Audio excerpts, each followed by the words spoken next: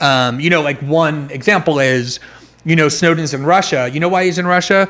Because the US government forced him to be there by invalidating his passport when he tried to leave, and by Joe Biden bullying every other country that he applied for asylum with. They trapped him in Russia. He never chose to be there. He was planning on transiting through. And then they used the fact that he's in Russia to say, oh, look, he's a traitor. Otherwise, why would he be in Russia? So there's really effective propaganda. So I don't blame the population. The people I blame are journalists. It is the job of journalists to defend the people who expose the truth. If you don't do that as a journalist, what is your fucking purpose? Why are you a journalist?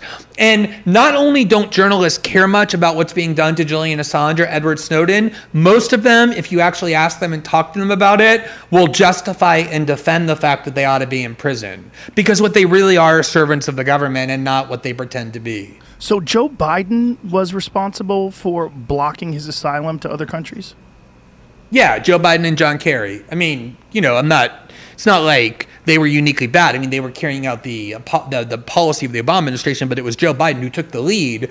One of the first things that he did was, when Snowden left Hong Kong, the ticket that he had was Moscow, Havana, and then he was going to go to Ecuador, where he was going to get asylum.